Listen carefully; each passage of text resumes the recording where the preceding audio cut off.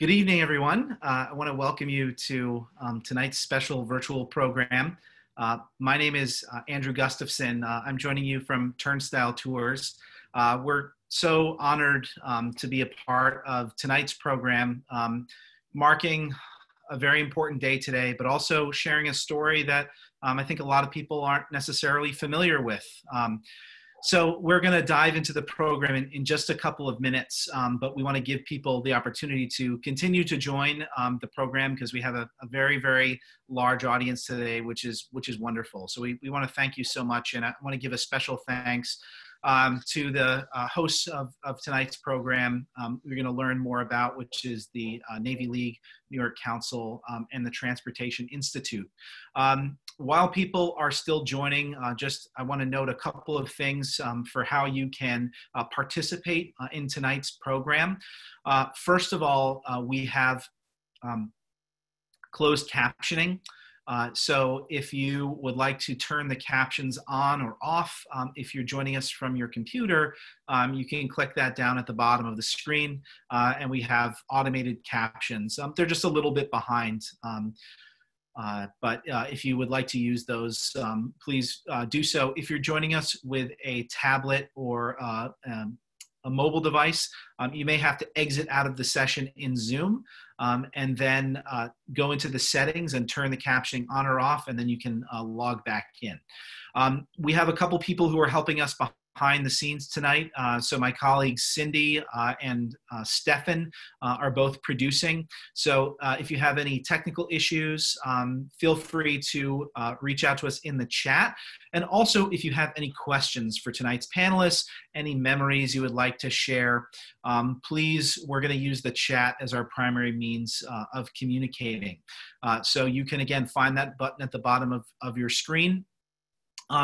Just one thing to note in the chat is if you would just like the panelists and your hosts to see it, you can select all panelists. If you'd like everybody who has joined us tonight to be able to see it, just select all panelists and attendees. But without further ado, I want to welcome the folks who are going to be introducing tonight's program, and we're again so grateful that they helped pull this together.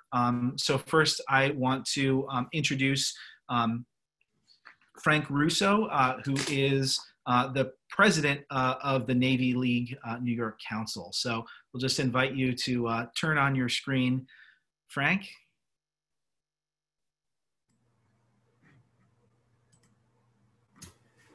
Thank you, Andrew.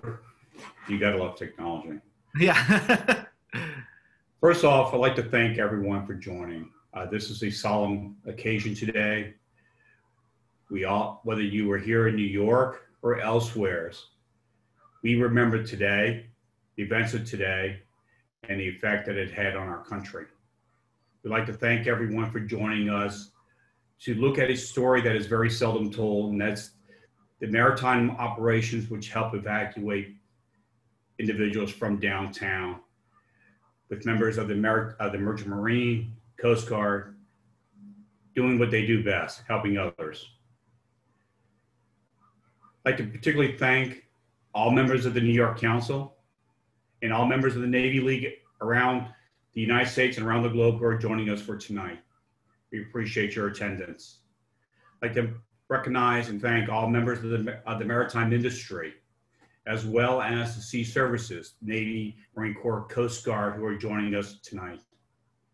And in particular, I'd like to welcome those 9/11 survivors and those members of the public that are listening today, who are helping keep the memory of that day alive and not forget those events. I'd like to particularly say thank you to the Transportation Institution for your generosity in providing support for this program, which is allowing us to bring this to everyone free of charge. And to Turnstile Tours for both producing and moderating tonight's event. Their work in arranging everything, arranging the panelists, coordinating their efforts are well appreciated. So with that, I'd like to turn this over to Richard Berkowitz, a former member of the New York Council, we're proud to say, and currently Vice President for Pacific Coast Operations for the Transportation Institute. With that, Rich.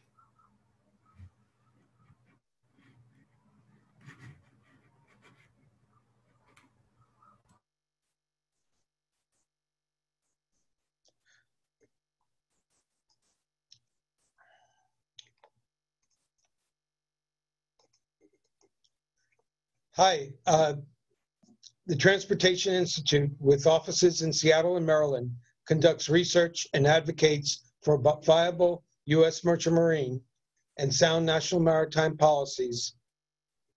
We are honored to support the New York Council Navy League as it shares a relatively unsung part of the meritorious responses of that fateful day 19 years ago. When the Coast Guard emergency broadcast for all available boats rang out on the marine bandwaves, U.S. flag vessel operators and American merchant mariners unselfishly responded, as they have on every occasion when called upon, whether in times of conflict or catastrophe, since the very birth of our nation. Thank you for joining us and recognizing their deeds today.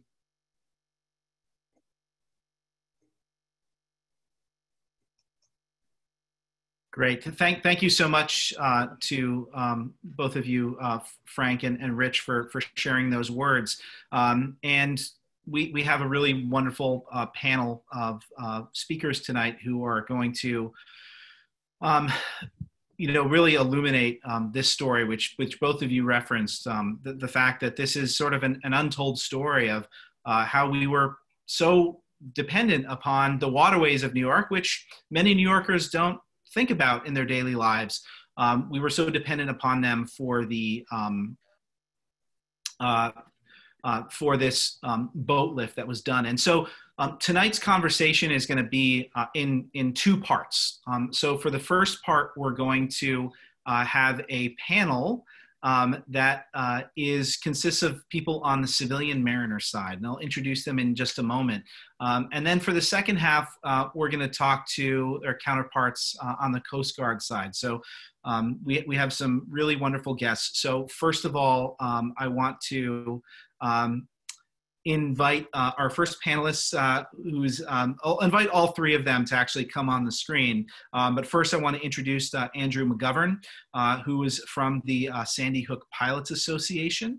But we'll also be joined by Peter Johansson, who was the Director of Operations for New York Waterways, and also Frank Peters, who was with the Staten Island Ferry.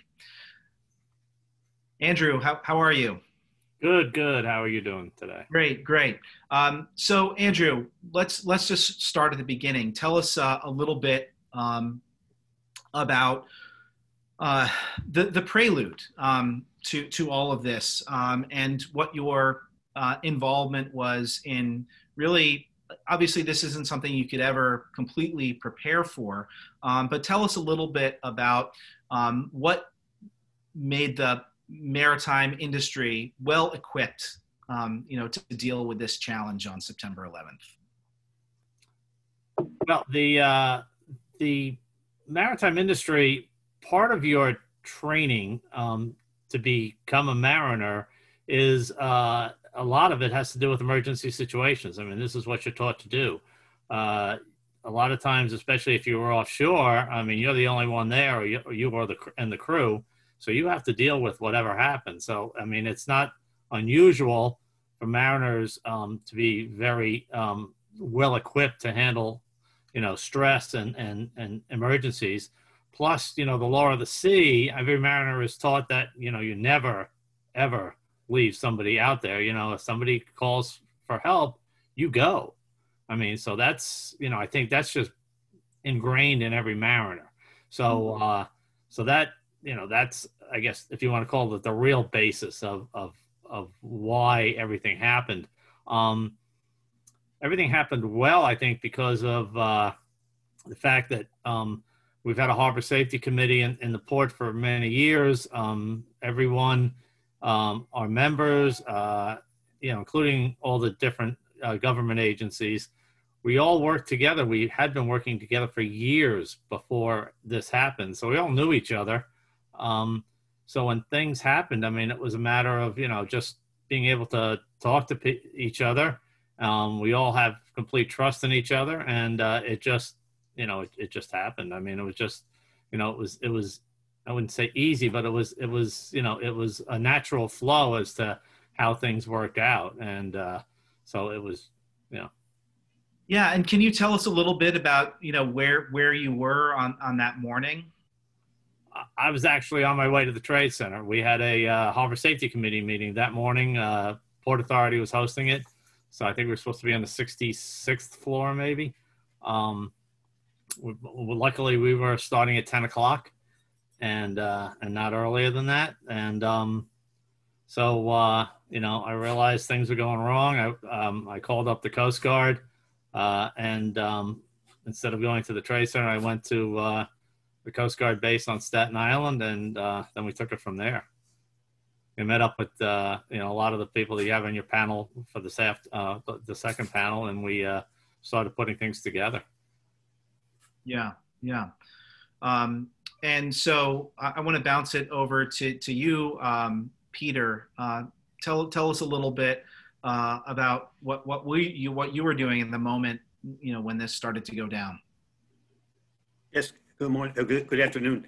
I was on one of our ferries going down the Hudson River on my way to a passenger vessel subcommittee meeting for the Harbor Safety Committee. And I was probably just around where the Holland Tunnel is.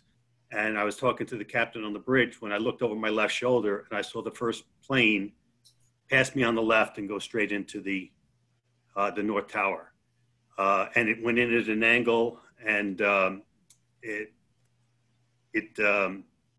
you started seeing some smoke coming out of there. And you kind of like pinch yourself and say, how big was that plane? Because you never see the perspective of the size. You never see a plane around big buildings like that. So anyway, we continued on. We were taking the passengers to Pier 11 for most of the Wall Street jobs. There was 100 people on board, and every one of them got off and went to work. We then took our empty ferry, which could take 150 people, came back around the tip of Manhattan and went to the ferry terminal that was right next to North Cove Marina, just to the riverside of the World Trade Center. And when I got there, it was packed. People were already starting to leave. We have had a lot of experience dealing with any time like the path went out, people would run to the ferries because they knew that was their way out. And so people automatically went to the ferries. So when I got there, we loaded the ferry I was on, and then I stayed there and I said, the most important thing I can do is do crowd control, because if we get too many people on this barge, it's not going to be a good thing. In the meantime, I can let down as many as can go on the next ferry. So I stood at the top of the ramp going down to the barge, and I had a VHF, and I was calling in the boats as they were lining up out there, and they were taking them to either Weehawken or over to Hoboken, and some to Jersey City. So we just started taking people out, and our ferries are front-loading ferries.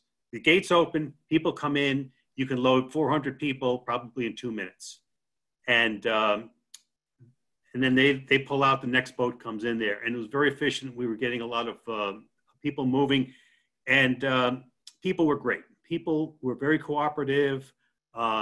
They were, good to each other. There was no pushing, no shoving, anything like that. And, as I'm up there at the top, I was later the people on that, but I looked over my right shoulder and I saw the plane that was circling from the south come in and smash the South Tower. And that was more spectacular because it was a big ball of flame.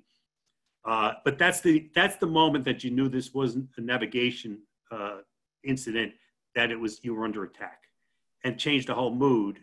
But here again, people they didn't panic. They saw there was plenty of boats. They knew they were getting out. They stayed in line. Everything was good. And we continued to load, and then at one point you heard this rumbling, sounded like a jet engine next to you, and that's when the first tower came down. And when the first tower came down, we were in the cloud, and all the debris came blowing past us, and we were just enough in the lee of the mercantile exchange that we didn't get hit by the debris, but we were engulfed by the cloud. At that time, the ferries had to navigate with radar, and we took all the people and said, go up north on the seawall, because the wind was coming from the northwest, and we wanted to get them into fresh air. And then we started bringing our front-loaded ferries right up to the seawall and putting ladders up. And they were climbing down on the ladders. When the air cleared sufficiently, we went back to the barge and continued to do loading on the barge because it was much safer. And then after the second tower came down and we moved up the seawall, at that point, the police there said, you got to leave the area. Everybody's got to leave the area. And they just had everybody moving north. And actually, we then we went to some regular piers that were for pleasure craft, and we were doing some more loading there. And then again, they started moving people north of there, so we kept going.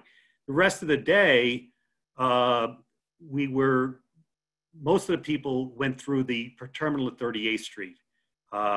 There were lines of people 20 blocks north, 20 blocks south. They were waiting 4 and 5 hours to get on a ferry, but they were great. And they knew that, at that point, the tunnels were all closed. The bridge, the George Washington Bridge was closed. The path was underwater. And so the only way back to New Jersey was by boat, and whether it be ferries or whether it be all the other boats that came to the rescue. And you saw the pictures of the people there on the battery. But we know that the safest way is to do it from the regular ferry berths, and it was no longer a matter of time that they were in danger. It was now a matter of how can we get the most people through. And Peter, you said you were counting every person that came on the ferry. Right. How many people do you estimate that you moved off, just across the Hudson to New Jersey? But we estimated about 220,000, and that was through the up until the wee hours of the morning. But on a normal day, our passenger load was 30,000 people. So it was an extraordinary, jump up, and we had 24 boats in operation that day, and they just kept going. And I want to bounce it over to Frank, because you were over on the other side of the tip of Lower Manhattan, or coming out of there. Tell us a little bit about your experience and where you were in that moment. Right. So that's a great story, Peter. Thanks for sharing that. You meet a lot of people over the years, and you hear different perspectives of what went on that day, and you just learn to appreciate just the great effort that went into that boat lift. I was a captain on the Staten Island Ferry, captain of the John F. Kennedy, and I left St. George Terminal at 8:30 that morning. Just about at the southern tip of Governor's Island was when I saw the first explosion. I didn't see an airplane. I just saw the explosion through the building. So I called out to Vessel Traffic Services in New York, and I told them I just saw a huge fireball explosion over the battery. I figured it might have been a helicopter collision because there's a heliport right there at the lower end of Manhattan. And the explosion was so large, and it just appeared to be so much closer, and I could see debris falling, and I thought it was falling into the water off the battery. And they asked me to repeat my message. I repeated the message, and then he said, I got it. And what they had done is they put the harbor cameras on the towers to see, just for monitoring purposes at their facility. I called Whitehall Terminal, and I asked them if they knew anything about an explosion at the Twin Tower, and the dispatcher said, no, we haven't heard anything. I said, well, look out the window. There's a huge fire in one of the towers. And then somebody transmitted on the radio that a plane had struck the building. So at this time, we thought it was just a tragic accident. You know, a plane flew into one of the towers. And, you know, how could that happen? We had no idea it was a jumbo jet. But we proceeded to Whitehall and we offloaded all our passengers. At that time, the Staten Island ferry was carrying cars. So we got all the cars off. And at the time they started loading the ferry, I'm looking out of the wheelhouse into the terminal. The second plane comes from behind and flies right over the terminal, right into the second tower. I just heard this extremely loud noise. I literally spun around in the pilot house and I was like, what was that? And then I got a call from the assistant captain, Ed Squire, at the other end of the ferry. He said that the second tower was just hit. A plane just flew into the second tower. And then I heard a radio transmission from the ferry Newhouse, which was directly behind me. And they said that they also reported that the second tower was hit and that they were going to turn around and bring their passengers back to Staten Island. The Newhouse ferry can carry 6,000 people. We were bringing people to work that morning. So he had close to 4,000 people on board. He didn't think it was a good idea to drop them off at the Battery. At that point, I realized that I was the only show in town as far as the Staten Island ferry was concerned, to get people off the island. I was scheduled to make a 9 o'clock trip out of Manhattan. Passengers started running back to the ferry in a panic, and the mate was trying to get them to close the gates. So I just told them, listen, something very bad is happening. We're going to take as many people as we possibly can, and we're not leaving until people stop coming. And it was very interesting that people stopped coming after about 10 minutes. And I think the curiosity factor took over. You know, went from a moment of panic and retreat to, you know, what's going on here. We closed the gates, we steered away from the terminal, and then you got to see the visual of both towers, you know, engulfed. And we went back to Staten Island. We were told that ferry passenger service has been suspended, and our job now is to transport emergency services into Manhattan. And after we drop off the emergency service personnel to take any passengers in the terminal back to Staten Island. We didn't see a great deal of we didn't see many people coming back to Staten Island, only a couple hundred at a time. I think because the dust clouds settled down into the Battery, you probably saw more activity on the Hudson River seawall, people moving north and trying to get away from the smoke. But when we got back to Staten Island and we were waiting to get underway, I was in the New York pilot house and I saw the first tower drop and saw how from my perspective, how the whole dust cloud set toward the Hudson River, and then the west winds took it back over to Brooklyn, but it totally obscured lower Manhattan from our view. And Governor's Island was even, you know, all you could see was the southern tip. And for the rest of the day, we just transported emergency service personnel. We were assigned Coast Guard personnel to every vessel. Interesting is that the firefighters, we would transport a couple hundred firefighters responding from their homes in Staten Island. They came to the ferry and they started asking us for firefighting equipment. You know, they probably stripped all our fire axes off the boat, but the Coast Guard said, that's okay, you know, it's an emergency. There's a famous picture of a firefighter kneeling in the debris with an axe. You've probably seen that. And on that axe, you can see Governor Herbert H. Lehman, which was one of our ferry boats. Wow. So, Wow. Yeah, we were told to make out our incident reports of the day. And, you know, I tried to document as best I could everything that happened that morning, but it was a horrible, horrible tragedy. Yeah. Well, you know, both you, Frank, and you, Peter, you know, shared how, you know, resources were mobilized in this moment.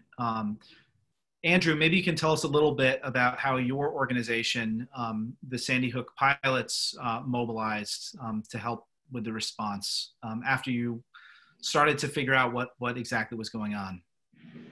Well, and yeah, that's it. I mean, I headed over towards the Coast Guard after the first plane hit, and being your typical commuter, I was listening to the traffic reports, and I had CBS News on, and they have a traffic report on the 8s every 8 minutes, 18 minutes, etc. And their helicopter guy said, "Oh, I'm flying around the Trade Center. I don't have a traffic report because they said a plane hit the Trade Center."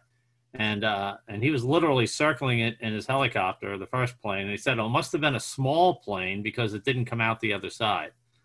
And as even Peter said before, everyone figured that first one was an accident.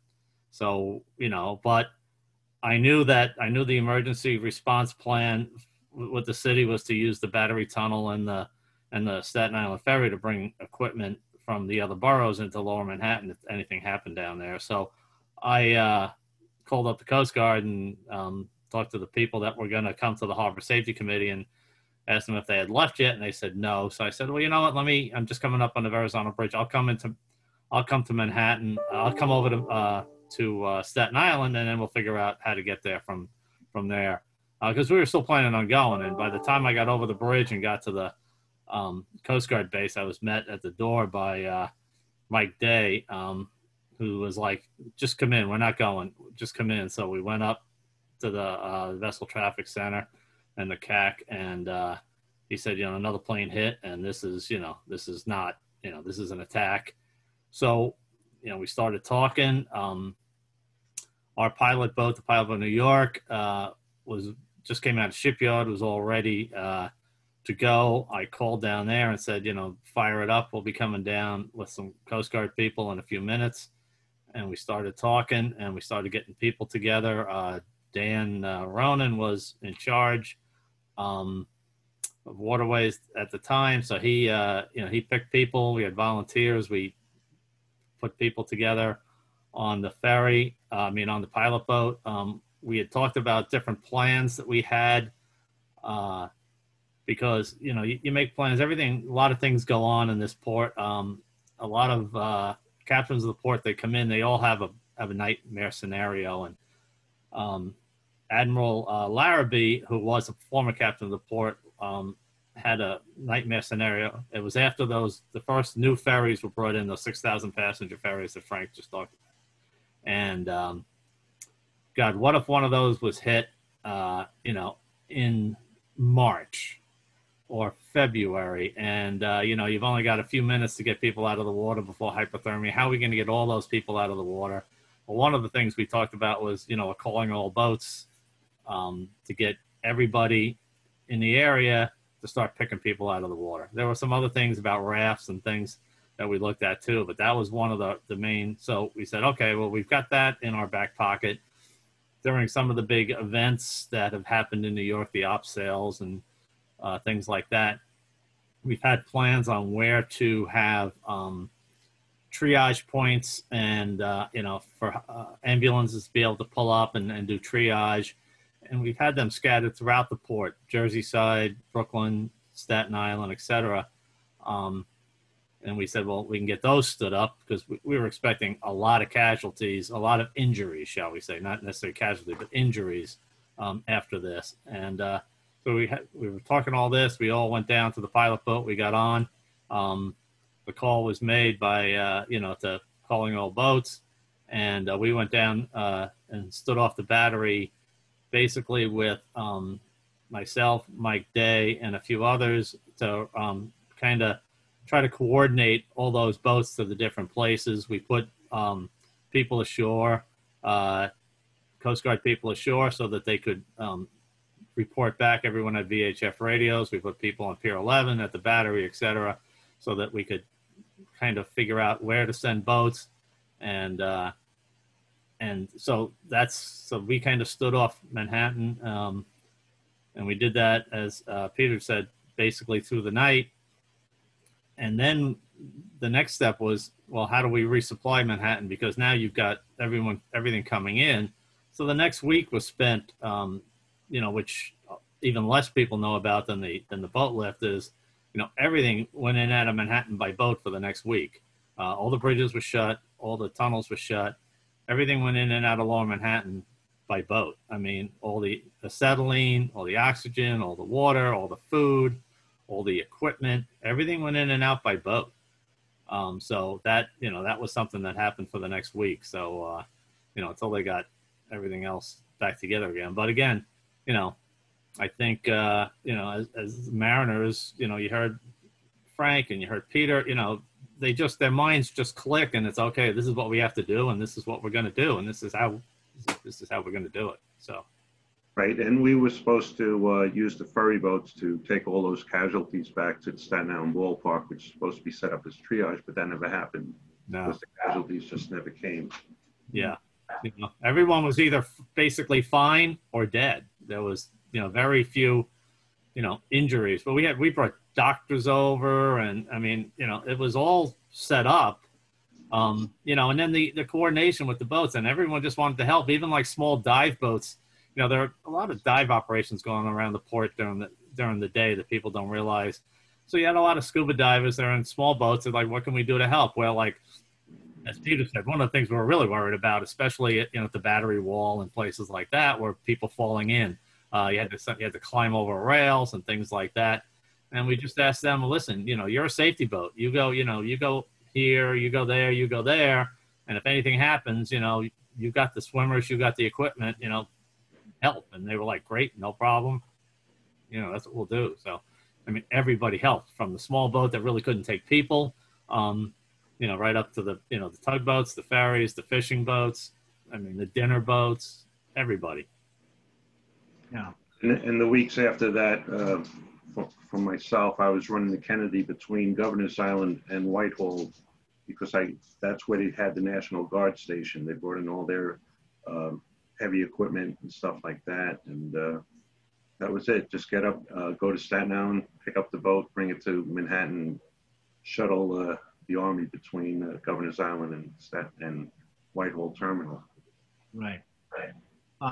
Well, I want to thank all three of you so much for sharing your story, and we're gonna come back to you at the end of the program. But I do want to give our other panelists an opportunity to share their stories as well. So if you have any questions for Andrew or Peter or Frank, please feel free to drop them into the chat, and we can also get to those at the end of the show. We're going to bring everybody back together. But thank you all so much for what you did on that day, but also for sharing your story today.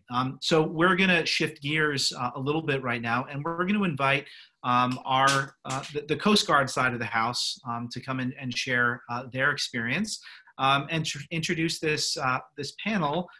We are joined by Vice Admiral Michael McAllister, who is the Deputy Commandant for Mission Support, currently stationed at U.S. Coast Guard headquarters in Washington, D.C. So, Admiral, thank you so much for joining us.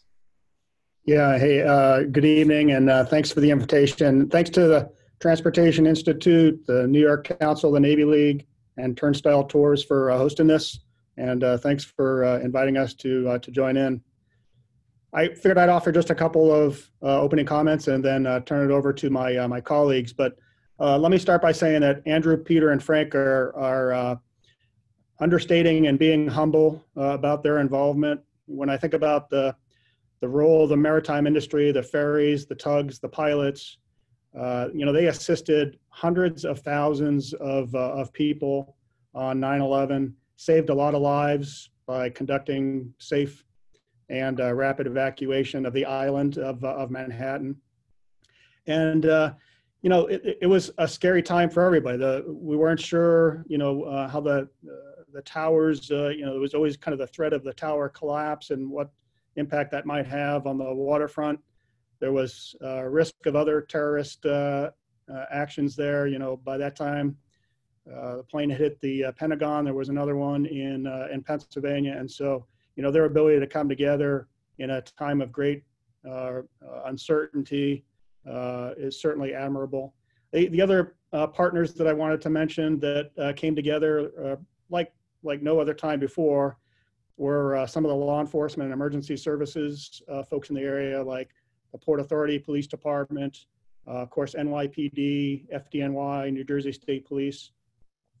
And this was really a catalyzing event for getting everybody to work together and frankly, to be stronger together. Now, I might be a little bit biased, but I'm particularly proud of some of the Coast Guard actions that day as well. Andrew mentioned Lieutenant Mike Day, now Admiral Select Mike Day. I get to work with him, and a variety of others. And then they too, kind of despite the uncertainty of the event, had what we call a bias for action, and exercised what we call on-scene initiative to help both safely and rapidly evacuate hundreds of thousands of people that day. And as the team had already said, the panel before, moving response equipment into New York was part of our mission as well. The Coast Guard team actually grew in the first 48 hours up to about 2,500 people from 143 different units around the country, just kind of assets and people pouring in to the New York, New Jersey area, 60 cutters, an aircraft.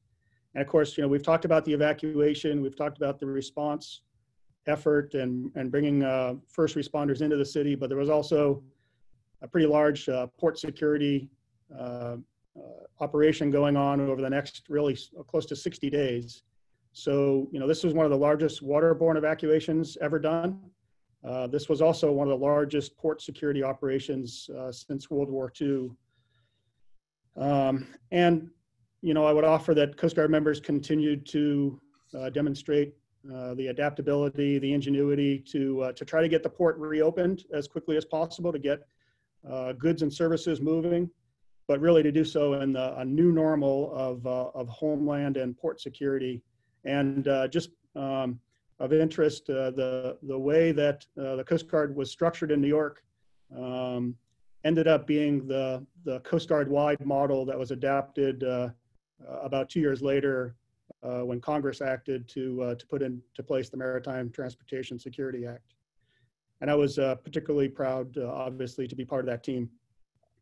If you could indulge me, I just wanted to mention three people by name specifically. So one was Rear Admiral Dick Bennis. He was our commanding officer there at Coast Guard Activities, New York. Everybody who worked the waterfront in New York knows Admiral Bennis well.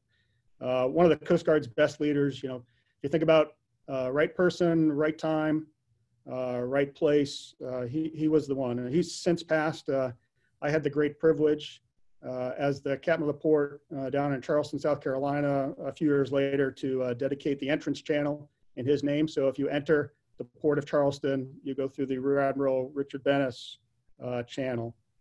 The other two people I wanted to mention were Petty Officer Vincent Dans and Petty Officer Jeffrey Palazzo. So many of the people, Coast Guard people who turned out were reservists, and Petty Officer Dans was Coast Guard reservist, but worked full-time with NYPD. Petty Officer Palazzo, also a reservist, but worked full-time with FDNY, and they lost their lives that day in the conduct of the missions they were on and their rescues. And just recently, the Coast Guard announced that we're going to name two of our newest cutters, Coast Guard cutters, after Petty Officer Dans and Petty Officer Palazzo. We decided to name an entire class of cutters after Coast Guard enlisted heroes, and their names came to the top of the list. And so we look forward to dedicating those shortly. So I guess with that, I'll, probably a good time to hand it to my esteemed colleagues, Dan Croce, John Hillen, and Dan Ronan, who I think can provide some pretty compelling kind of personal witness to some of the events from that day. Great. Well, thank you so much for those remarks and providing that background. I want to bounce it over first to Dan Croce, if you want to turn on your sound and video. I want to turn it to you because you were actually experiencing this a little bit differently because you just become a reservist. Is that right? So you were on your way to your civilian job at the time. Yes, as a matter of fact, I had just finished 3 years active duty at Activities New York, where I worked alongside Mike McAllister, who just spoke, Dan Ronan, who's going to be speaking, and some of the others. So I just left my 3 years active duty as a reserve officer and started a new job in Lower Manhattan in the marine insurance industry. I was very excited to be working in Lower Manhattan in a new position. My office actually, looking outside my office windows, I could see the World Trade Centers clearly. After the first plane had hit, I contacted Activities New York and spoke to Commander Boble, offered my assistance, said, I'm down here in close proximity to this disaster. What can I do to help? We got disconnected because the second jet had hit and building shook, big explosion. He said, I got to go. I said, me too. So I got together with my office colleagues and we all decided it was best to evacuate our building. When we got to the street level, we realized that the subways were closed, there was no mass transit, and also had heard that the bridges and tunnels were all closed. So our senior management suggested, he said, we should all go down to the Battery Park where we'll be safe away from tall buildings, because basically no one knew what was going to happen next. So we all ventured down to Battery Park. While we were heading down that way, some people were running in a panic mode. Others had just come up from the subways and didn't know what was happening, and because they had just come out of the underground. So there were so many people flooding Battery Park, and seeing such mass humanity with nowhere to go, I knew the only way out for all these people that were there was a water evacuation. So I wanted to inform the Coast Guard Command Center what I had seen and observed, and there was a need to send vessels to evacuate all the stranded people in Manhattan. But my cell phone wouldn't connect to the command center. I was very close to the Coast Guard Battery Park building, so I said, I'm going to go in there. Maybe a landline would be better. So I went to the Battery Park Coast Guard building, used a landline, but to no avail. Every number I called, I either got a voice message or it was a busy signal. So I thought, who else can I call that's on base? And I remembered Chief Warrant Officer Brian Willard had worked for me in my job there at the Coast Guard, and he was home recovering from a recent surgery. So I called him, got him on the phone. I calmly explained what was happening in Lower Manhattan and the need for him to go up to the command center, to physically go there because he can't get through by phone. Relay my message to Commander Ronan in the command center that there's a need to send boats to help evacuate people. And Brian said, aye, aye, sir. And this was all before the towers had collapsed. So I was still in the Battery Park building and was there when the first tower ended up collapsing. But shortly before that, I did notice the New York Waterways boats were taking people off the seawall, which wasn't an area where you normally would load or embark personnel, because there was no ramp there, but they were very carefully helping people that were climbing over the fence and the railing and helping them on board. But then the first building had collapsed. When that happened, it was total darkness. It was like day turned into night. And that's when I could hear more commotion and see that some people were panicking, trying to get on the New York Waterways boats. A little later on, the dust had settled, and I was looking out the window and I saw the pilot boat New York heading from the upper bay of the harbor toward Battery Park. There were some towing vessels and some small passenger vessels behind, pretty much in a V formation. It was a sight to see. And all I could think of was they got my message that we needed more boats and help was on the way. A lot of people in the maritime industry and in the Coast Guard did a lot of great things that day. And I'm forever grateful for how everybody worked so well together and formed a team that helped evacuate so many people out of Manhattan. Yeah, and on that point, why don't we bounce it over to Dan Ronan, if you want to tell us a little bit about that decision to call all boats and how everything went down at the Coast Guard base in Staten Island. Sure. Thank you, Andrew. It was, as you can imagine from my colleagues who've talked already, it was a pretty surreal time trying to look at what was going on and what we needed to do to respond effectively. Dan's information was absolutely critical to get to us. We knew that there was a disaster unfolding in Lower Manhattan, but we didn't know the extent of the people that were at the battery needing to be moved. We had heard that New York Waterways was moving people. We knew that Staten Island Ferry was moving people. Dan getting the message to Brian Willard to come up to the command center. I remember sitting there with Andrew McGovern, Mike Day, Captain Pat Harris, who was our deputy at the time, and Commander Mark Boble. All of us were sitting there together going, okay, we're gonna have to get some type of coordinated response. And Andrew greatly offered up the New York pilot boat to be that on-scene command boat, which proved critical for the overall success of that day. So we did make the call for all boats. We quickly followed that up, though, with a call for all commercial boats. We kind of made a conscious decision that we wanted the professional mariners of New York, of which there are many and who are very talented, to be that workforce to move the people that day, because we knew how difficult it is. Anybody familiar with the waterway in New York knows that the currents, especially around the battery, are very strong. And if you are not a seasoned mariner, you can get yourself in trouble. So we put out the call for all boats. It was echoed throughout by everybody. And it was just a phenomenal time. And while that was happening, as the director of the Vessel Traffic Service, we shut down all other commercial traffic in New York Harbor. I have some special regulatory authorities as the director of the Vessel Traffic Service, which allows me to create safety and security zones from a vessel movement perspective. So we were able to do that very quickly to keep the whole waterway pretty much safe and focused on the movement of people off of Lower Manhattan. And as some other people mentioned, we wanted to do everything you could to avoid compounding this tragedy with a maritime accident. It's clear, how many people you can safely put on a ferry. How do you know how many people you can put safely onto, say, a tugboat that shows up? Right. So this is where our marine inspectors from the Coast Guard came in handy. So many of them volunteered to go to Lower Manhattan.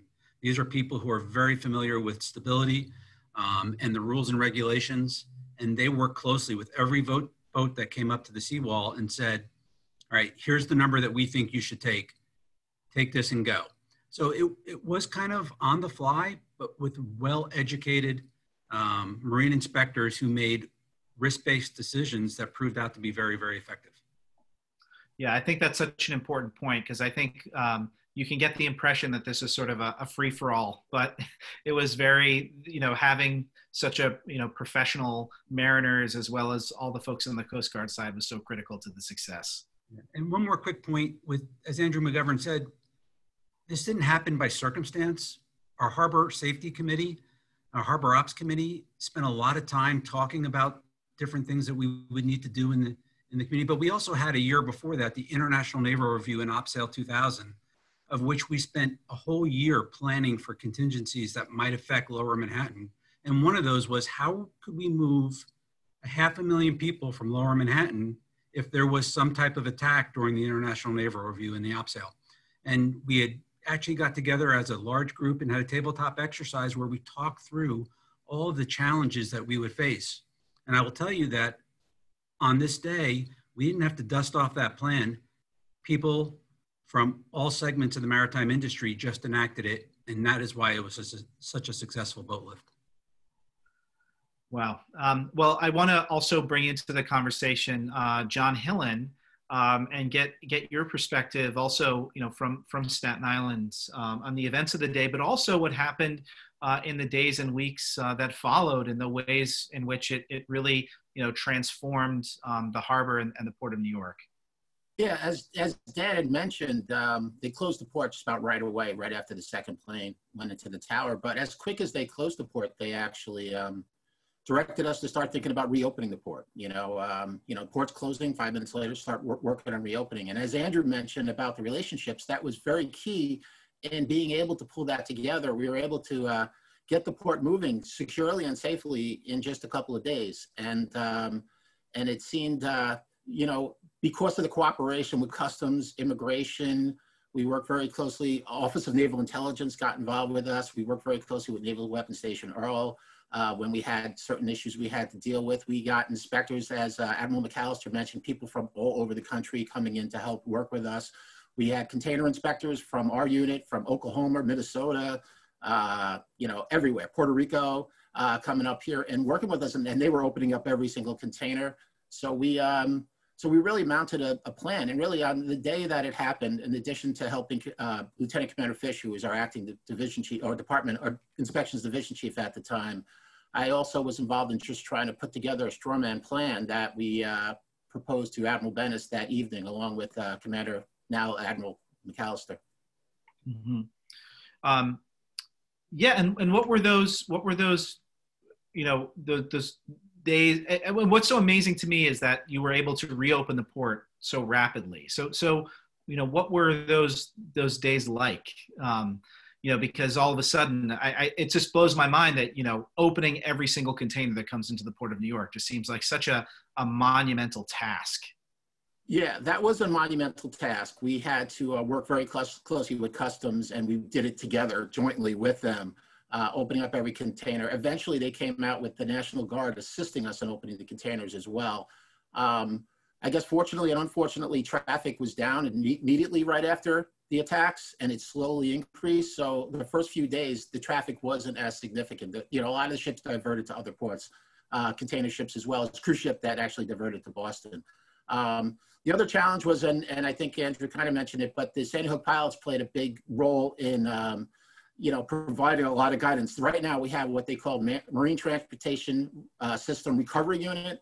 That didn't really exist back then, but on 9/11, that was pretty much us talking with the Sandy Hook pilots saying, okay, who do we take in next based on tide restrictions and so forth, and trying to maximize the absolute number of vessels we can get in.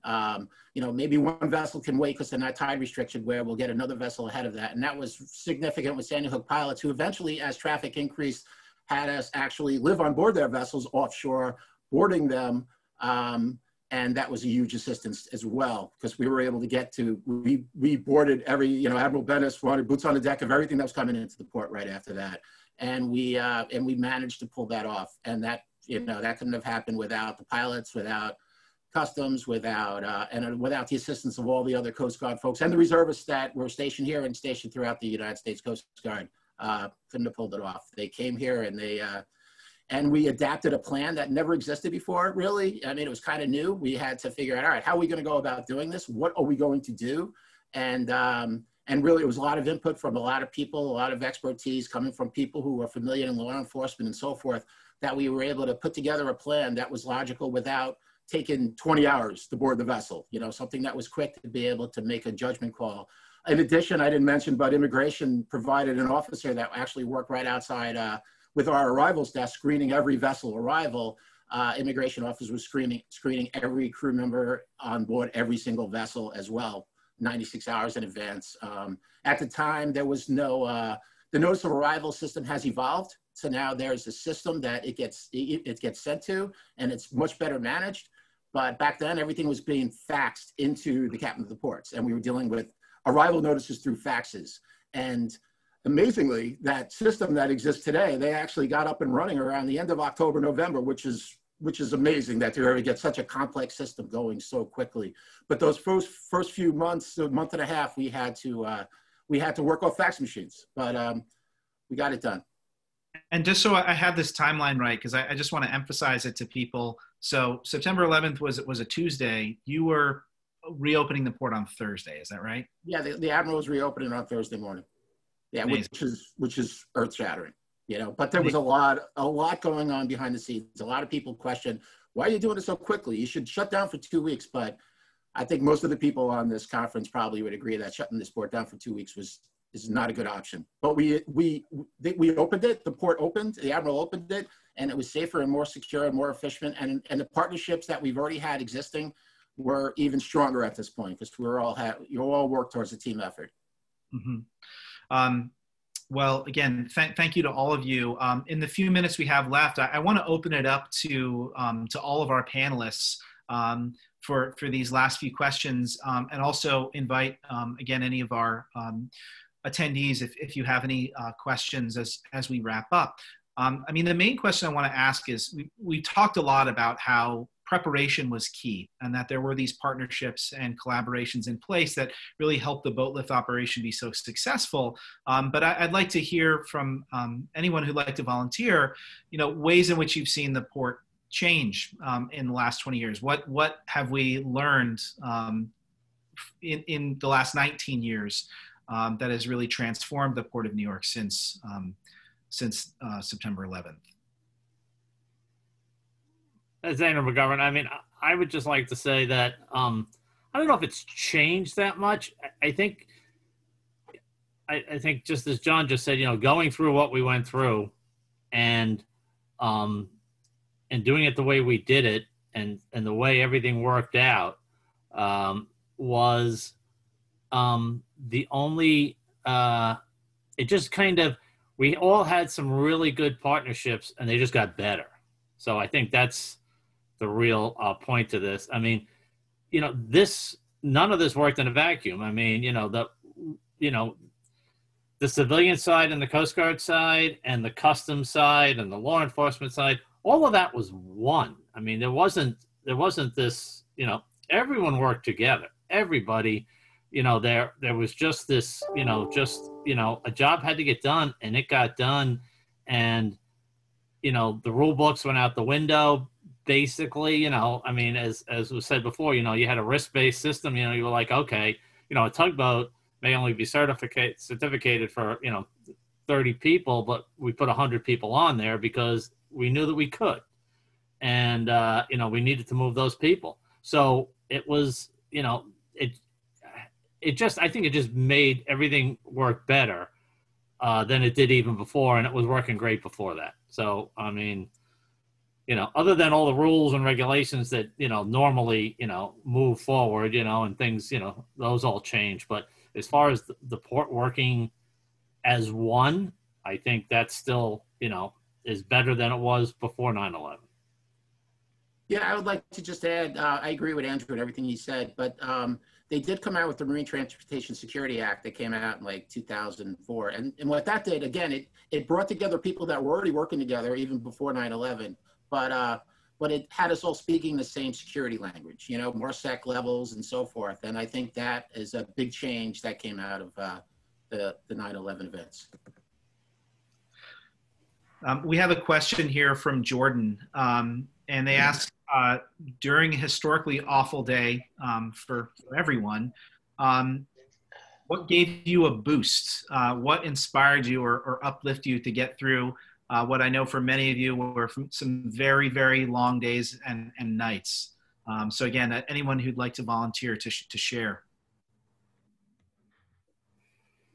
For me, I would say that it was a sense of patriotism, a sense that you knew that this was an attack on us and our country, and you just worked hard with everyone. I ended up coming back on active duty and worked with the Port Authority and down in the port with the customs and involved with container inspections and a lot of law enforcement, state, local, and on the federal side. And everyone just worked together. We knew we had a job. It was the early phases of Homeland Security. We didn't have a Department of Homeland Security yet. And we were all acting in that capacity. And you just worked and did what you thought you needed to do. There were some things that you never thought that you could get accomplished, but you did it because you had the drive to do it, because we were all working together for one cause, to keep our nation safe. And I know, Frank, you want to add something, but Dan, I just want to ask you, you had a little bit of a different experience because you were helping in ways that you could with coordination, but you also were a passenger on the boat lift as well. Yes, I was. I was very fortunate. I actually here you are in a large disaster. I bumped into someone I knew, a state policeman I worked with in my Coast Guard capacity, Officer Borelli. He was on a Marine police boat, and he ended up getting me a ride with New Jersey State Police from Manhattan to Hoboken later on that day. And you got a police escort, but you still had to undergo a decontamination shower, right? Exactly. Everything was set up. We had to go through the decontamination shower. We got screened in Hoboken by medical staff, and then they, handed us all tablecloths to keep us warm, because everybody who went through there from the boat lift, had to go through the showers just to be sure that we had whatever had fallen from the towers off of us. And Frank Peters, was there something you want to add? Well, I was just going to echo what Dan said about the heightened patriotism of the country, the sense of duty and obligation to go to work and just keep the city moving. We pulling all those people off of Manhattan, they were all covered with dust and debris on the ferry boats, the deckhands on the boat, and even the engineers coming up from the engine room, coming up to assist and make sure that everybody had water, everything they needed to help them feel comfortable. They had just been through a horrible ordeal. But in the weeks after the attack, just everybody working together so well. Patriotism was riding high in the country. And, as a Navy veteran, I felt that obligation to go to work and just be the best person I could be for my crew. And, to always let them know that I appreciated their service as well. Yeah. We have one more kind of technical question, which is, how did you coordinate the refueling of vessels? Well, I think I can answer that. We're back to that trust that we had with everybody.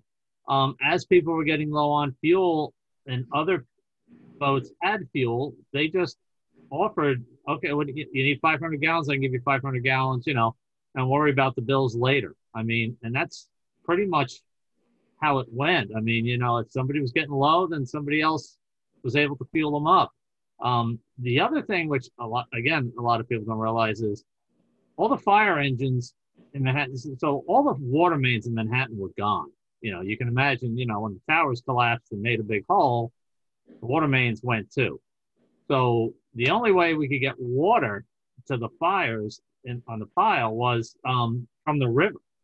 So we had fire boats, docked along the west side of Manhattan with hoses up, and then you have to relay through pumper trucks to keep the water pressure up and get into the middle of the island. Well, those pumper trucks don't carry that much fuel. So mariners we were literally putting diesel fuel into 5-gallon water jugs and carrying it and dumping it into fire engines for the next few days. That's how. And again, nobody asked about, am I going to get the money for the fuel? It was just like, it needs to get done, so it got done.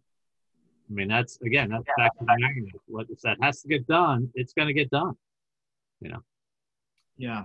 I know we're over time, but I just want to mention a couple of other things here.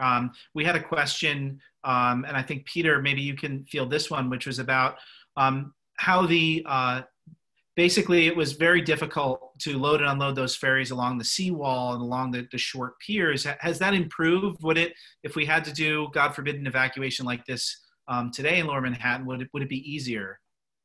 Well, it wouldn't be easier to do it from the seawalls. That still is bad because, the way the ferry terminals work is the barges are set at the same level as the ferries. So as the tides go up and down, they go up and down together.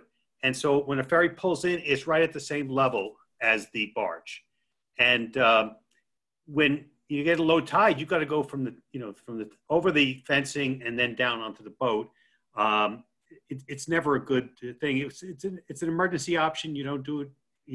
That's why we stopped doing that as soon as the air cleared and we can go back to using the barge, because especially for moving any kind of numbers of people, it's a much better option. We also had someone who made a comment about the role of the Coast Guard Auxiliary in helping with the evacuation. I don't know if any of our Coast Guard representatives want to comment on that. Sure, I'll field that. The Coast Guard Auxiliary played a huge role, especially when it came to reaching out to the boating public, played a tremendous role in that case of, I know Admiral Collins came out with America's Waterway Watch, that was around 2005 or 4, I'm not sure exactly the year. But the auxiliary played a huge role in that, but they were doing a lot of that even right after 9/11. They got engaged in just keeping the boating public aware of where to go, where not to go, and to coin what Admiral Lloyd had said back then, maritime domain awareness. If they see something out of the ordinary, let us know. I'm sure they provided other assets as well, but my direct interaction with the auxiliary was they were a huge asset, and there's 500-600 marinas in our AOR. So they were huge at getting out to a very important public, boating, waterway public. Great. Well, like I said, we're over time here, but I want to give everyone the opportunity. If you have any other comments, recollections, takeaways that you'd like to share, please share them with us. And I just want to thank all of our attendees today for asking your wonderful questions. I wish we could get to all of them. We've had so many. So this has been really, really fantastic. And I guess I just want to share the expression that we've been getting from everybody here. Just incredible thanks and gratitude for what you did on that day, but also helping us to commemorate this day in a special way and remember again a story that is not often told. So thank you so much to everybody for participating today.